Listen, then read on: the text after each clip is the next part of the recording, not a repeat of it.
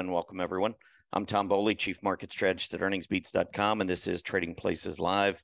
It's Tuesday, November 8th, 2022, and I'm pre-recording this Trading Places Live for a bit later this morning.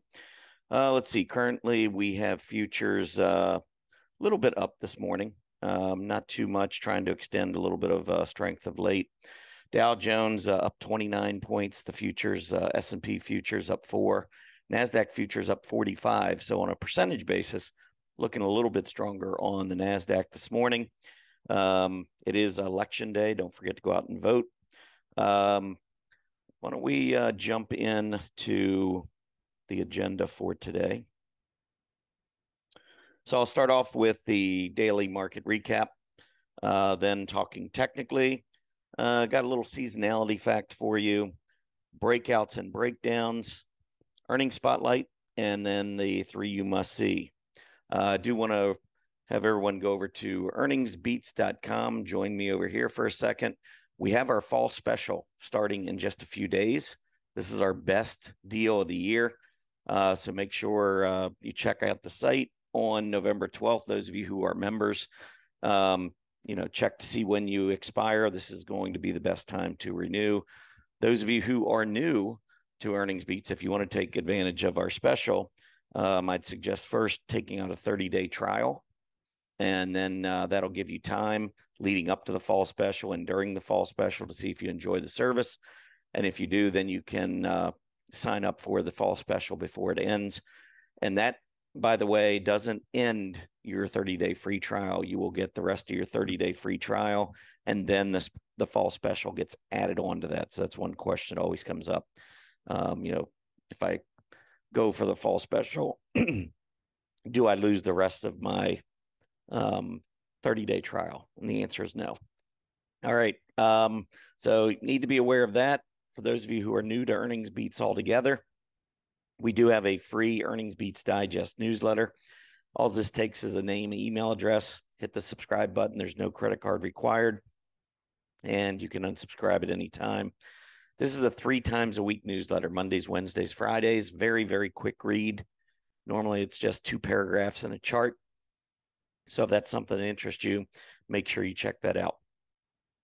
All right, let's move on to the daily market recap. Looking at the action from Monday, you can see that the Dow Jones is up 423 points.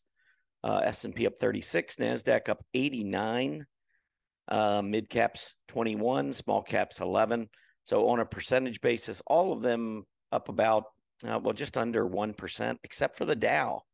The Dow continues to lead. I'll show you an interesting seasonality fact on the Dow in just a little bit. But overall, I think the market's holding where it needs to across the major indices. Of course, the laggard has been the NASDAQ. So the key there is going to be the support that we established back in October. But if you're looking at the Dow, we've been bouncing back off of the 20-day, came down, nearly tested the 20-day and then bounced. S&P 500 sitting here right around these moving averages. You've got the 20-day at 37.75, 50-day at 3,800, closed yesterday at 38.06. So we're just seeing a little bit of indecision here right around the moving averages.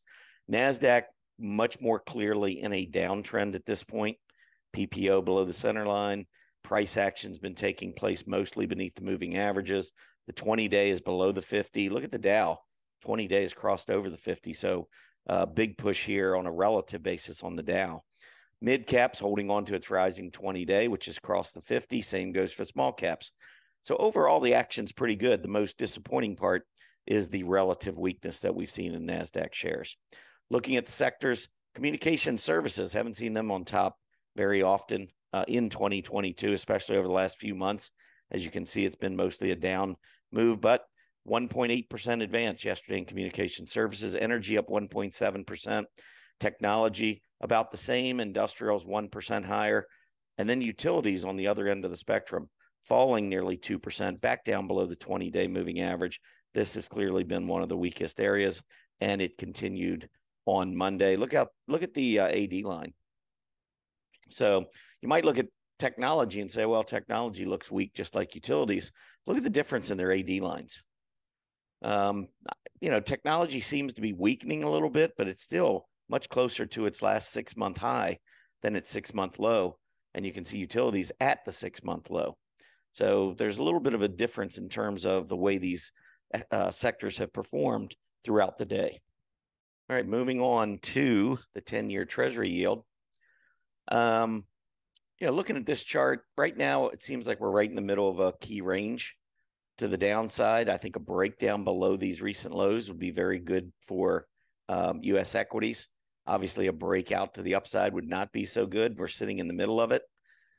We were up yesterday, though. We were up about 6 basis points to 4.21%. So it was a little bit surprising to me to see the NASDAQ gaining ground, given that we are starting to see the yields turn back up again. But I think the question is, do we break out?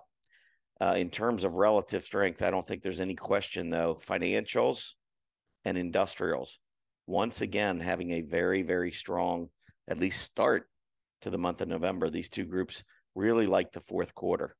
Industrials, October and November, financials really throughout the entire quarter. So we'll see if that continues, but at least off to a good start here in the month of November. All right, moving on to talking technically, we got the S&P 500. Always like to start with this chart. Clearly in a downtrend. 2022 downtrend continues. We did have a positive divergence develop early in October with these lows. You can see the PPO turned up, but we've gone up now to the center line. Prices have gone up, pulled back. I mean, this is typically what you get after a divergence like this prints. If you have a downtrend, you get a positive divergence, you tend to go to the 50 and you go to the center line. If you're moving higher and you have a negative divergence, we tend to do the opposite. If you're moving up and you have a higher high with a lower PPO, which we don't have here, but that normally signals a short-term move to the downside to test the 50-day and the PPO to move down to test the center line. That's what I look for. So right now we're kind of in just this wait-and-see mode on the S&P 500. Just looking technically at the chart, I see really not a whole lot to like or dislike. I mean, obviously the longer term downtrend, you have to say that is certainly bearish, but I'm talking about just in the very short term, moving above the moving averages, PPO slightly above zero, but then we went back below the moving averages. Now we're sitting right on them. Just waiting, I think, for the next move. Do we break out above 3,900, which we know has been a key established level where the market has pivoted many times in 2022? Can we get through that level? Or are we going to move back below 3,700 and eventually make a move toward that October low? That's the question, I think, in the short term, we're looking for an answer to. Transports. This is an interesting chart. I just wanted to kind of go over some things. First of all, I like to kind of look at the bigger picture. This is a 2-year chart. And you can see if you connect some of these lows and some of these highs, we're in a fairly well-defined channel to the downside here in 2022. And we've had these moves to the upside. We saw July and August. We saw the end of February throughout much of March, but we never were able to crack this channel that we have that's still in play. Now, in the short term, we have another move to the upside, and notice the PPOs cross the center line, but we did that before. In both those instances, it didn't help us get through. The biggest problem is we continue to go up and down below these moving averages. So the overall trend here clearly to me is to the downside until we can break out of this channel. So I'm going to look up here at this recent high at about 14.2, 14.3. And then also the channel line comes down to about that same level. We need to get through that. If we can get through that, if transportation breaks its downtrend channel, that would be a pretty significant signal for us. But we can't assume it's going to happen. We need to see it. Short term, we're in this uptrend. You can see that we did on the last pullback hold on to our moving average support. We've got a golden cross. The 20 crossed above the 50. So we do have some positives here on a technical basis, but they're all very short term in nature. The more intermediate to longer term, you can see this downtrend is what we need to negotiate. So far, not so good. One last point, AD line, a new high. I mean, look at how weak we've been. Transportation sets a new high on its AD line. That takes a lot of afternoon buying. to keep your AD line up where it is. And the fact that we're going up with the AD line breaking out, again, we saw it before. We saw the AD line going up here July and August with price. We saw it back in March with price, and we kept going lower. So it's a nice signal, but it's a secondary signal. Nothing beats the primary signal, which is price volume. We've got to get back up and clear this area around 14.2, which is still another 3 to 4% away. If we can get through that, get some volume going, continue to hold rising 20-day moving average on pullbacks, that would all be much more bullish. Still got some work, though, to do. All right. I want to talk a little bit about seasonality here, but first, I want to show you this long-term chart on the S&P 500. So this is a chart that goes back 30 years. It's a monthly chart. I want to point out a couple things here. Number one, the high in 2000, the high in 2007. We did not eclipse that. Excuse me. We did not eclipse that until April 10th, 2013. So while a lot of folks look at the bull market and say it all, the secular bull market started in 2009, I always wait until we get the breakout, because it's easy to be a Monday morning quarterback and say that was the start of the bull market. But we could have said the same thing here, with the low in 2002. But we never got through this prior high. So this was just a cyclical bull market. This has turned out to be a secular bull market long-term, but it wasn't truly confirmed until we made this breakout above this double top, 2013. Now, I also get questions, well, when would you say, hey, this is secular, this bear market that we're in right now? When would it be secular versus cyclical? Well, number one, you can see the channel. We remain still quite a bit off the bottom channel support line. We're bouncing right now off the 50-month moving average, which is kind of a significant thing as well. You can see throughout this, once we went above the 50-month moving average back in 2011, we have yet to close a month beneath it. Not one. We closed right on it in March during the pandemic, opened below the next month, and then took right back off to the upside. So we haven't had a month closed below the 50-month moving average. That's one thing that would need to happen. Obviously, in this secular bear market, we saw plenty of that. The other thing is look at the monthly PPO. We were in just a bear market. It didn't really confirm into a secular bear market until we saw the PPO break below the center line. And also the monthly RSI dip below 40. Remember, short-term versus long-term. You're not, in a short-term pullback, like in March of 2020 in the pandemic, the PPO went down, but it only went down for a period of time and then right back up again as prices turned back up. In 2015, 2016, you can see the PPO getting close to the center line, turned back up. So, and if you go back and study prior bull markets, you'll see that when you get a PPO that's up around 10, that obviously tells you you've had a lot of strength. And so usually after a lot of strength is when you're going to get a little bit deeper pullbacks.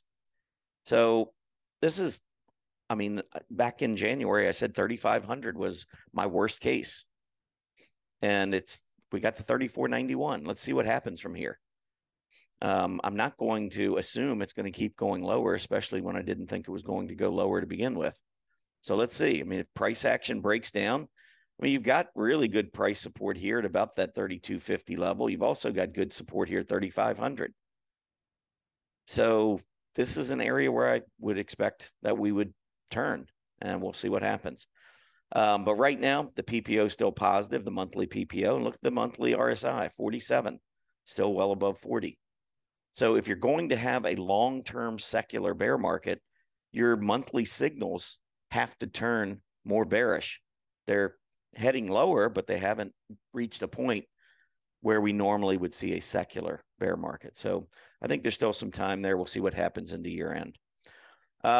Anyway, The whole point there was I wanted to show you that April 10th, 2013 breakout, because looking at the Dow Jones versus the NASDAQ, I wanted to just look during the secular bull market. So what I did is I pulled this slider back to 10 years. So that this gives us from 2013 to 2022. So that gives us the entire secular bull market so far. And I want you to look at how the Dow historically has performed relative to the NASDAQ. This isn't just a chart of how the Dow does each of these months, but how it does relative to the NASDAQ. And if you look at the first 8 months of the year, the average Dow performance relative to the NASDAQ is negative in 7 of the 8 months. Only April have we seen average outperformance by the Dow Jones. So if you come across, you add these up, and I was showing this to our members last night in a webinar that we had at Earnings Beats, but I thought it was an interesting chart. If you add this up, -1, -1.3, -1.4, -1.1, -2.3, 3.1, 5, 6.4. So in the first 8 months of the year, the Dow Jones throughout this secular bull market has averaged underperforming the NASDAQ by 6.4% in the first 8 months. But in the last 4 months of the year, we have positive numbers. I mean, look at the September and December, roughly 80% of Septembers and Decembers, we've seen the Dow outperform, closer to 50% in October and November. But all of these are, compare favorably to what we saw during the first 8 months of the year. So this has been a historical norm. I know there's a lot being written right now and talked about with the Dow, rightfully so. The Dow's been outperforming by a mile. But looking at the seasonality chart, it's not so crazy. Over the last 4 months of the year, that's 1.5, 1.8, 2.5, the Dow has averaged outperforming the NASDAQ by 2.5 percentage points during the last 4 months of the year. That's an average. Now, obviously, this year it's been a lot more than that, but the average is 2.5% the last 4 months of the year. So I just thought that was an interesting fact and kind of goes along with history, or at least the history over the last 10 years within this secular bull market. All right, let's move on to breakouts and breakdowns. So what I wanted to do, I just went through and pointed out a number of companies that have either recently broken out, recently broken down, or perhaps are on the verge of one or the other. And so I've just pulled up maybe, let's see, 6, 7, looks like 8 charts. So we'll go through these 8 and take a look at them. The first one here, Tesla, I annotated, but you can see the low back in May, the low again in October, and look at the close yesterday. Tesla broke and closed at a 52-week low yesterday at 197.08. I'm a fan of Tesla, but I'm not a fan of their chart right now. AD line back down near 52-week low. The price action just set a 52-week low. Look at autos. Autos down at a 52-week low right now. Tesla relative to autos, lowest level that we've seen since back in January, near a 52-week relative low. Versus the S&P, it's at a 52-week relative low. Autos versus the S&P, near a 52-week relative low. Tesla doesn't look good right now. I like the company. I think, years down the road, I think it's going to be a great one. But stocks go through periods where they are not in favor. And right now, Tesla's not in favor. ABC, this is AmerisourceBergen Corp. The double top here at 165. Look at that false breakout. Big volume on Friday of last week. We were up a little bit yesterday, but 165 is the number. A lot of times you get that false breakout, you'll see a short-term pullback. So I wouldn't be surprised to see a 20-day test. If we do, anything back down below 155 starts to look pretty interesting to me. Campbell Soup, top there, right about $51, a little bit above $51 there, right here at about $51, triple top breakout, end of October. I would have liked to have seen a little bit more volume, but we did make a breakout. AD lines confirming. We've pulled back now. We've hit the 20-day moving average. I think on a short-term basis, I like Campbell right here. It's a key support and the 20-day. AD line looks good. Its relative strength versus food products just recently, 52-week high. You can see it's been uptrending versus its peer group, and its peer group is setting new highs versus the S&P 500. So for those of you who are just looking strictly at technology and consumer discretionary and some of the aggressive areas, there is an alternative that's not as exciting. But if you're looking to hopefully preserve your money and maybe try to make a little bit while those other areas are still weak, I think a stock like Campbell's makes a lot of sense, especially on a nice setup like this. So Campbell's, I thought, looked pretty good. CRM, Salesforce.com. Speaking of technology, right down here at support, trying to hold. We had a false breakdown on Friday. That was a 52-week low intraday, but we did manage to come back up. Candle body held support. Then we rebounded yesterday. Watch the 20-day to the upside and watch about 139 to the downside. Don't want to, I think we're right now trapped in that range until we get a breakout one way or the other. Lockheed Martin in the defense area. Don't know if you've been paying attention here. We had a double top up here at about 470, right through it. Volume's been pretty strong. AD line looks good. The relative strength of Lockheed Martin back near 52-week high. Defense stocks continue to trend higher versus the S&P. Solid group, solid stock. It's just a little stretched. Watch for, remember, 470 is a price support level, and the rising 20 days at 460. So anything down in that range would be interesting to me. LYV, Live Nation Entertainment, breakdown on very, very heavy volume, losing this recent price support. If we bounce back up into that 74, 75 range, the 20-day is starting to decline. That's at 77 and change. I don't know, 74, 75, maybe even intraday as high as 77. If I was in it, I'd be getting out. I don't like the look of this chart. O'Reilly. This one actually looks really good to me. We had a nice move up, cup, short little handle. Look at the volume pickup on this breakout. This would measure from 750 down to 680. That's what, $70. That would measure to 820. Guess where we are? Right around, well, right now we're at 830. So we've made the measurement on that cup. Doesn't mean you can't go higher, but it did make that measurement. That's what you're looking for when it breaks out. To the downside now, you've got price support at 750, and you've got that 20-day moving average now at 786, and you've got gap support at about 780 or 775. So lots of support on pullbacks. I would be looking to accumulate on a pullback. I think O'Reilly looks good. Last one I have for you is Occidental Petroleum. Lots of tops up here right around the 75 level, maybe just above 75. Yesterday we closed at 75.97. Volume was starting to pick up a little bit. AD line still looks fine. You can see it's in a strong group. It's been a decent performer in a group that is breaking out versus the S&P. These are the types of stocks that are working right now. And, if you're a short-term trader, you stick with them as long as they're working. Bounced beautifully off that 20-day moving average on this latest pullback, now trying to make the breakout. It's been going sideways for a while. Look at the relative strength on the stock right back here. We actually set a high in May as it was breaking out in terms of price action. And then we ended up with the group going up. We kind of stagnated here and consolidated a little bit right in here, which led to some underperformance. But then we actually went right back up again. We held, OXY held down here while the overall group continued to sell off. Then we've started to see the group pull back, pick back up again. I think if we get this definitive breakout right here, you could see Oxy begin to lead again, this area. So I like the stock, and any 20-day test, or, even at this point, if we get continuing strength here, that's a breakout. So if you like to trade breakouts, it's pretty early in the breakout.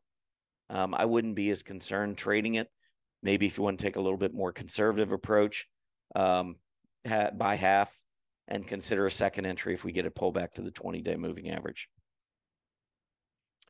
Earnings spotlight. Let's see. We'll just take a look at some of these companies that will be, or that have reported either last night or this morning. So let me give you those, or just a couple of those. The higher market cap companies. The first one is ATVI. Let's get an update here. That was from earlier this morning. That's up 45 cents. So just fractionally. Diamondback Energy, FANG, this is a really nice looking stock, but it could be one of these buy on the rumor. We're getting a little bit of a sell-off, not much, just a buck. I think if we get a sell-off down to that 20-day moving average, I think FANG could be very interesting. Welltower, this is a specialty REIT. I'm not seeing any pre-market action after reporting last night.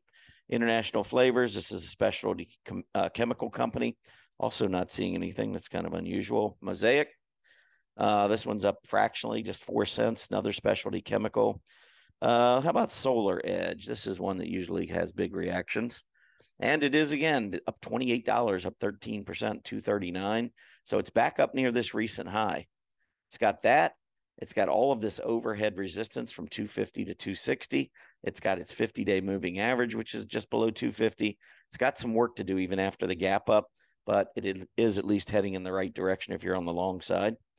Shockwave Medical last time had a huge reaction to its earnings to the upside right here. Look at it today. Down $9, down 3%, 268. Still kind of in this range. I think as long as this 240, 235, 240 area holds on the stock longer term, I'm fine with it. So I expect just more sideways consolidation there. How about this morning? Looking for the bigger market cap companies. Let's see. DuPont, DD, up almost 4%. That's going to be a breakout right there above that 63 level. Nice start. We'll see if we can hold it into the close today. GFS, this is a semiconductor company, up 8%. Semiconductors, by the way, have been performing pretty good again, which is encouraging. We'll see if that continues. CNHI, commercial vehicles, also up about 4% today. And we've been trending higher here, breaking out above the high from just a few months ago. So CNHI looks pretty good. All right, let's move on to the 3 you must see, and let's wrap this up. Go through these kind of quickly. First is PBR. This is a stock that actually on very heavy volume has started to roll over, failing at the moving averages on the last test. AD line rolling over, relative strength really falling apart here. Be careful. I don't like this breakdown here. Any kind of a move back up near 13, I think would be a sell there. BMRN, this is BioMarin Pharmaceutical, also breaking down below this key support area right around 82.50. Volume has been picking up, AD line turning down, very similar story there. Be careful. PLTR, same thing, breaking back down. Look at the volume picking up, AD line, which wasn't that strong to begin with, looking long-term, rolling back over again. These are 3 when you start to see these stocks rolling over in downtrends, especially in downtrends, be really careful. That's it for me. Have a great day, everybody. I'll be back tomorrow on Wednesday over at Earnings Beats for your next Trading Places Live. Happy trading. Hey, Grayson Rose here with StockCharts. Thank you so much for watching. I hope you enjoyed that video. If you did, consider giving it a like down below, maybe leave us a comment, and if you're new to the channel, you can subscribe at the link up above. We're gonna bring you daily content from an incredible collection of technical analysts and financial experts.